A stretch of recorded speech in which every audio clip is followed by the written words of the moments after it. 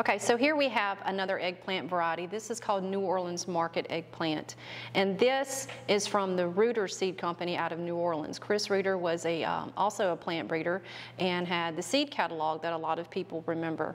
Now this we came across just by digging through old publications and old seed catalogs, trying to find references to old LSU varieties. And in that process, I came across the Reuter Seed Company catalog and a lot of the digitized versions of that. And they developed a black eggplant called New Orleans Market. It's very similar to Black Beauty. Some of the great characteristics about it is that it's very high yielding, very high producing. It is more of a dwarf plant, doesn't get much taller than 4 feet tall.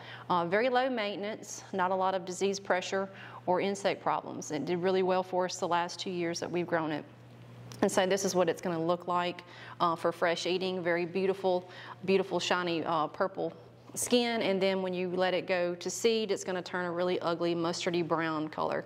This is what you need to look for when you're harvesting seed for this variety.